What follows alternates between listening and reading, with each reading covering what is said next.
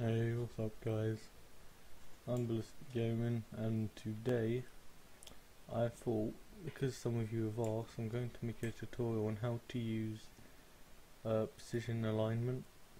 Today I'm going to cover moving props, mirroring, and depending on how long it takes, that'll probably be it. So to begin with, say you had, let's make a quick structure. So say you wanted to make a house or a car, something, and you wanted to put a wall here. All you do is get the prop you want to put there. So let's just get this.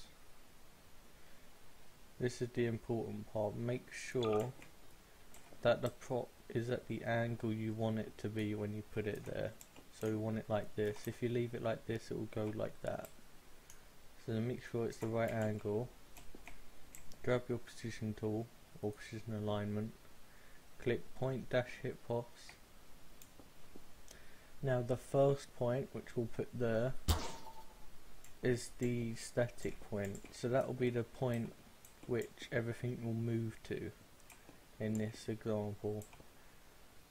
Then what you want to do is either hold shift and left click, or click point 2 and left click on that prop there. Now right click the one you want to move, so it's this one, and it will go blue, and then you click move entity, and as you can see, the this prop has moved. Point 2, which was on this prop, has moved to point 1, which was on this one. So if we had point 2 up here instead, as you can see, now it's in the ground because point 2 moved to point 1. So there's a lot of different things you could use this for.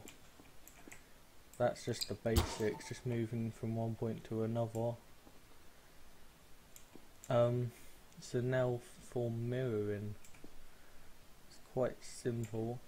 All you need to do is grab plane dash hit pos plus hit normal, click where you want to mirror from. So I want to mirror that to that side, so I'm going to click the middle of this.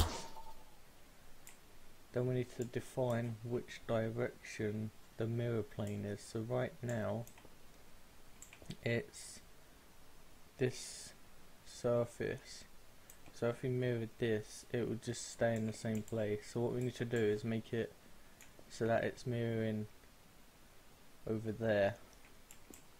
So to do this, click plane dash hit normal, select the wall that side or on the prop depending on what rotations are happening, and it will look like that.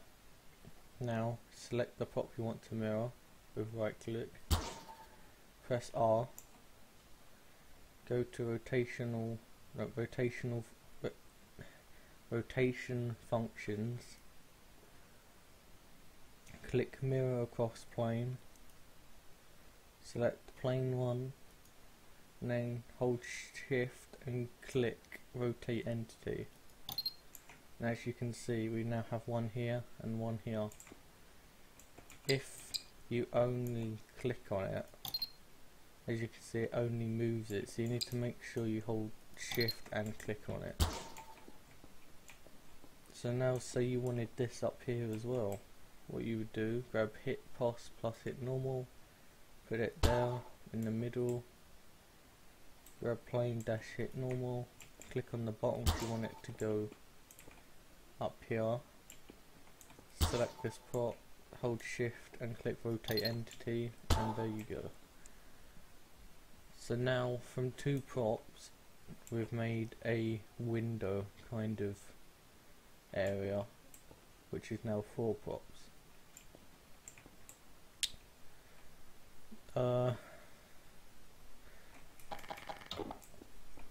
So yeah, I hope this helped. It was quite short.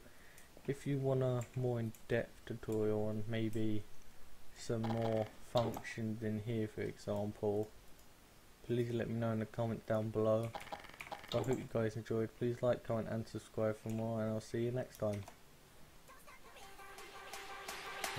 Subscribe.